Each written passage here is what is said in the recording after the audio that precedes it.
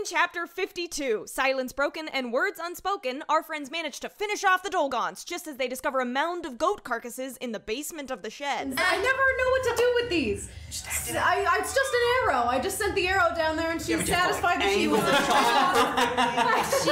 She went in between Graven and saw Erland's ear. We're passing it over to Leah. How can Our friends give the shed's owner Razpew the all clear, and he rewards them with a pristine chess piece, which allows our friends to shift focus and decide their route to the northern city of Navikapura. We rest and leave early in the morning for Navikapura. So there are 4 different routes.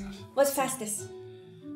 There are 2 faster ones, but I think we should maybe think about the second quickest one. We have a route to Navikapura. Yes. We're going. Between the 3 of us. We got it.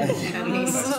We're practically there. But planning is interrupted by the broken crown soldier that collected their bounties hours earlier, wishing to connect Graven with a man in need of some unofficial service since no new contracts are being released during the lockdown. Graven hears the man out. My dad passed away recently. It's very sad. I'm very broken up about it, but I'm not going to get into that now.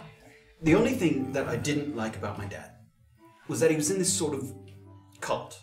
Just a group of grumpy old men who like to get together and complain about politics. My father left me everything in his will.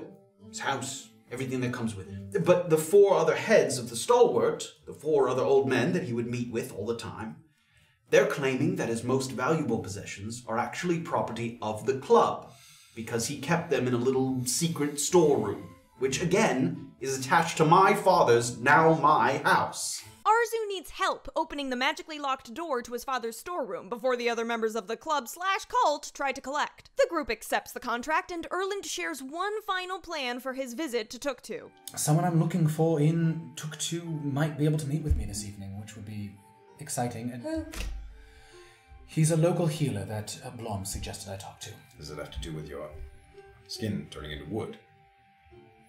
It does, Goliath. Would you like it to not turn into wood anymore? I don't know. That's why I need to speak with him. Graven also sheds some light on his plans for up north. Has anyone ever heard of a chimera? This was why I agreed to help Jillian. She got this from the Shade Assembly. They have it locked up in Finlock Forest. I believe that it had somehow myconid poisoning. The chimera? The chimera. I hunt it because I was told to hunt it. Who instructed you to do that? Our friends finish chatting and arrive at Arzu's home and help perform the not-a-cult ritual that will unlock the door separating Arzu from his belongings. He explains the instructions left behind by his father. You can't speak a word or make any sort of sound. You all have to simultaneously open your books to the first page. Your book will have a symbol or some sort of element on its page. Sometimes you have the same element, sometimes people have different elements. And you have to figure out who of you has the dominant element. And that person is the one who turns their page. How many pages are in this book? I don't know, I've never done it. Our friends begin the charade.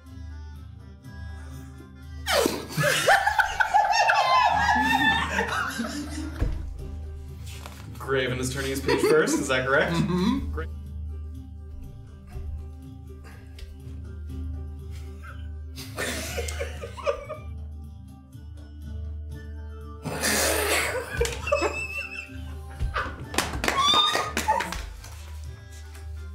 And Beezaura turns what appears to be the last page. Oh no!